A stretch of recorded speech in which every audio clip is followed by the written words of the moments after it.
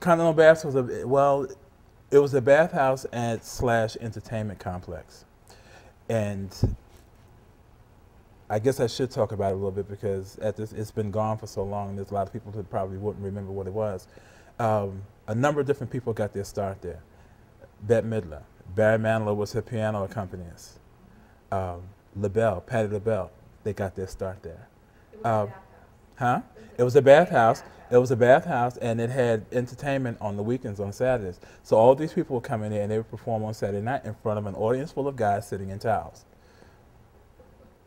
But it was, I mean, it was a full-on complex. I mean, it was probably one of the first of its kind because it wasn't just a bathhouse. It had a full Nautilus room and and sauna and an Olympic swimming pool, and it had it had a boutique in it. It had a bar, a restaurant, which is something that was just completely unheard of in those days, and it had the disco. It had the club.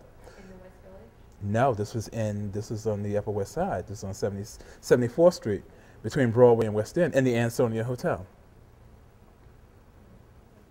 Yeah, exactly, in the historic Ansonia Hotel. So anyhow, but all these people would come there and perform on Saturday night. There was one Saturday night that Mick Jagger came in to watch the show. And he wanted to sit in his, at first he wanted to just sit in his clothes and watch the show, but they told him he couldn't. He had to get in a towel. Yeah. I think he got chased around there. But there was a lot of people. It was a wide spectrum of people that performed there. Beverly Sills, she performed there. I mean, people from, from opera, everything. It was on Saturday night, every Saturday night. That was my first real gig, yeah. 1972, 72, and I was there until they closed in like 76. 76, yeah, 77. I can't even imagine what that was like. In the beginning, it was fascinating to me, and I mean, I was afraid to go to that place because I had heard all kinds of stories about bathhouses, and I didn't want to go anywhere near it.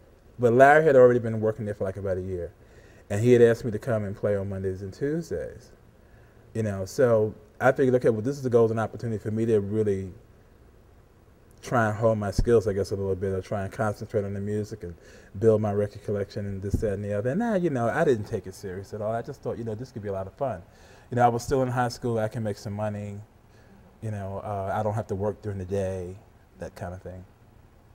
And just playing around with all kinds of music and stuff like that. I mean, you got people walking around, and sometimes you have people that'll come and just sit on the dance floor or sit directly across from the dance floor, because right across from the dance floor was an Olympic-sized swimming pool, and there were benches around there. And sometimes, and there was a huge aquarium that was right to the side of it. I'll tell you a funny story about that aquarium in a minute. But sometimes, a couple of guys would come and they would just sit on the bench and they would just listen.